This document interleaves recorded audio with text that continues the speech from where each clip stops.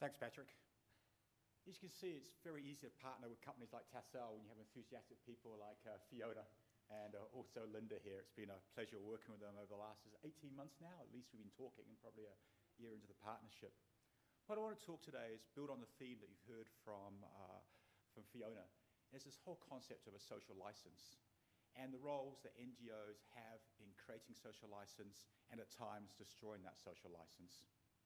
I won't comment too much on the latter. It's not the way we work. So what is a social license? Very simply, a social license to operate is ongoing acceptance from the community in which you work, live and play. It's for the stakeholders who can affect your business. It's the acceptance that you have a place and a role in that community and you're adding value to that community, whether it be economic, social or environmental. If a sector doesn't have a social license or it loses that social license, it very quickly is forced to operate in a world full of regulations and restrictions and a lack of certainty about its future and what it can and can't do. And there are two elements to social license. There are many elements if you actually read the academic literature on this, but I think there are two key elements. The first is going beyond compliance with the law and legislation. And one thing that makes it so easy to work with a company like Tassal is they go well beyond what's required under law or under legislation to operate. Secondly, it's about getting along with stakeholders in a collaborative and constructive way. It sounds simple, but the more I read about this and the more I play in the space as an NGO, the more I begin to understand that social license isn't a complex issue, but it's a very easy thing to get wrong. Let me illustrate this, and Patrick may tell me off for showing this slide. And although this is not about social license, I think it starts to tell some of the stories that the Australian seafood industry is challenged with in terms of whether or not it has a social license to operate. In the slide, if I do my maths right, I think it's 73% of the Australian public from the survey work done, I think it was in 2010 and published in 2011, so it's not too long ago, 73% of the Australian public didn't know or didn't think that the Australian seafood industry was sustainable. That's not social license per se, but it's very much part of the social license equation. And that's astounding to me, is that I can be amongst those who are critical of the seafood industry in Australia as part of my role to be critical, to bring about improvement, but to think that 73% of the population don't know or think it's unsustainable is astounding to me as somebody who operates in that space. And if you look more broadly at trust in institutions, and also, it's interesting, Australian figures are actually higher than other parts of the world when you look at these Edelman surveys. And this is just trust in institutions as a measure of social acceptance. You have business around 50%. Sorry to the media, you're not doing so well on this survey. You have government doing perhaps surprisingly well up there with business around over 50%. I think it's something that's quite unique to Australia and other parts of the world. Faith in government and business is lower. But then you have NGOs, and this is considered around the world, where their trust in what NGOs say and do, whether it's deserved or not, is up around 63 to 65%.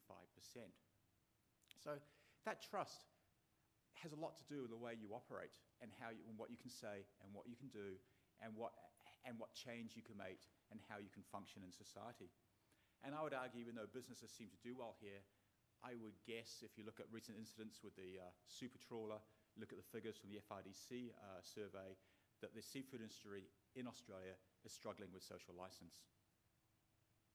But NGOs do this too. Social license is incredibly important to the way I operate. And I don't want to focus on the seafood industry so much in this talk. I want to focus on the role that NGOs have in creating social license. Whether it's deserved or not, we're amongst the most trusted institutions in society, and we often lead opinion on issues such as health, human rights, and environment.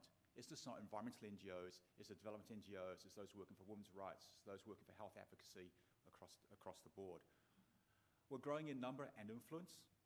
We raise awareness, provide advice and services, and influence public policy. We operate in the same way as industry associations do. We mirror the role that government departments have. We offer independent advice to anybody who will listen to us. And we operate and partner with a wide range of people to bring about changes. And we have played a major role in shaping public expectations about the seafood industry. We've influenced both corporate performance and behaviours, partnerships with Tassal, Coles, John West and Blackmores are part of influence and behaviour. And we also work very closely with government, and we engage the state and federal level, and we make as many submissions as the rest of the industry do on matters around fisheries policy, etc. But not all NGOs are the same. And be interested, when I talk to people in the public, they tend to lump us all in together. So we lump government in together, we lump the seafood industry all together, and we're not all the same. We're part of what's called civil society. You often sometimes hear us referred to as civil society organisations. And there's a whole range of these types of organisations, ranging from special interest groups that get together to pursue just one matter. And maybe the campaign around the super trawler is an example of a special interest NGO, a group of people come together to fight just one issue. Rightly or wrongly, they come together to fight one issue. At the other extreme, you have activists. There's probably a group of environmentalists down in the Southern Ocean at the moment chasing ships that tend to be operating at the edge of what's allowed under law and things like that, but they act very much as activists. So when you're working with NGOs, or the role that NGOs play, is that we're not all the same, and we all play different roles in shaping public opinion. But all of these activities have proven to be effective, because if they weren't effective, we wouldn't be in business and doing as well as we are. I would be very upfront and say that WWF sits right in the middle of this diagram. It's a role we have for ourselves. We consider ourselves to be somewhere in the middle where we operate in a sphere of attempting to influence and persuade and work with people to bring about change. We don't get involved in the special interest groups too much, and we certainly don't get involved in the uncivil activities. It might be a bit exciting to have the police raiding our offices on occasion, but we don't have that happening, so life tends to be a bit boring if you work for WWF. If you want an exciting life, and you want to get to know the police a bit better, go work for one of the other NGOs.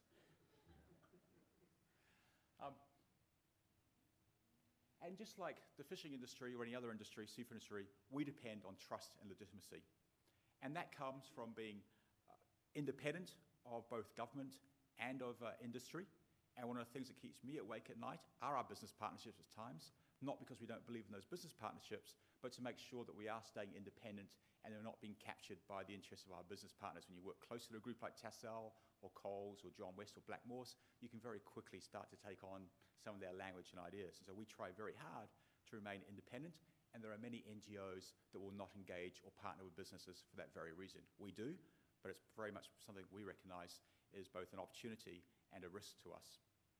We try and provide impartial information on controversial issues, and it's often expected that an NGO, for whatever reason, whether this is right or wrong, will provide more impartial information on an issue than perhaps a government department or the industry will. Again, I'm not arguing whether this is right or not, I'm just arguing about the perception that's out there.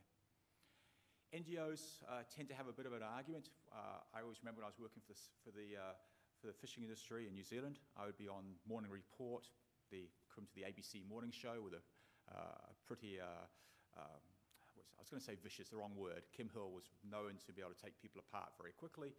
And one morning we were talking about an issue with bycatcher dolphins, and she said, well, Michael, you would say that you have a vested interest, whereas my colleague from the NGO movement, I obviously didn't have the same vested interest. And of course, that's not true. We all have vested interests. But that person who was sitting on the other side and opposing me in that breakfast conversation had more professional and moral authority than I did, simply because she came from the NGO sector. It was a lesson, quite an interesting lesson at the time. So trust is fragile and it's vulnerable, and many years are required for an NGO to create a good reputation. And it takes one bad move to lose that reputation, or maybe two. You might get away with it once, you're certainly going to get away with it twice. So I presented this slide, and I spent a bit of time on it, simply to suggest that NGOs are in a very similar situation to the seafood industry. We depend upon trust and legitimacy, and therefore we have a common cause and common goals. And the last comment I want to make on our legitimacy is this quote that came from somebody who works for a development NGO, Transparency International, from a few years ago. Because we're often questioned, where does our legitimacy of NGOs come from? Because we don't represent people. I don't represent anybody. Our representation, though, comes from the things that we do, from the validity of our ideas, by the values that we promote, and by the issues we care about. That's what gives us standing in the community and in the way we operate. And I think those very, very same comments could apply to the seafood industry. So the best way we can work together to address this accountability challenge is to generate public trust by full transparency and high standards of performance. And this is what Tassal has told you about in their presentation before. Going beyond that to address this accountability challenge by really creating high levels of transparency and high standards of performance. It doesn't mean that every NGO or any other sector of the society will agree with you, but you have that transparency and those high standards of performance. And I believe that the role of WWF and NGOs like myself here in Australia is very much to work with the seafood industry. To evaluate and improve the seafood industry performance. We work very closely with our market partners to do that. We mobilise joint resources at times to solve sustainability challenges. In the recent Queensland elections, we worked with Queensland Seafood Industry Association and with Sunfish to approach the government about getting a $10 million buyout for the net fisheries in Queensland. So it's the commercial sector, the recreational sector, and WWF working together to bring about that commitment to a buyout in that fishery, to mobilise their resources to solve a real challenge, an economic, social, and environmental challenge. And working together to strengthen those public sector institutions and the capacity of those institutions to help us work together to solve those challenges that are out there. As I start to conclude, as I said before, I don't think social license is that complicated. It's challenging to achieve and retain, but I don't think it's that complicated. I think it's very much a function of four things. The state of the stock, and we've started addressing those in a number of government reports, so we do know about the state of our stocks. We have less information about ecosystem impacts. We can get that, but it's challenging to address those ecosystem impacts. It's about the quality and effectiveness of our fisheries management systems measured in economic, social, and ecological criteria.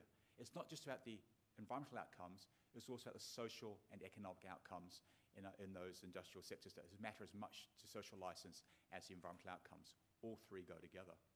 And finally, it's about inclusive and transparent processes, cognizant of those social dimensions and values, and not dismissive of those. And sometimes we can all become somewhat dismissive of those different dimensions, particularly if they're in opposition to us. It's better to take them head on, work with people, acknowledge their concerns, recognise their concerns. It doesn't mean you have to agree with them, but recognising, acknowledging people and involved in the process is very important. And too often we find processes where groups that are perceived to have a different opinion or a different value set are excluded from those discussions. That does nothing to build social licence.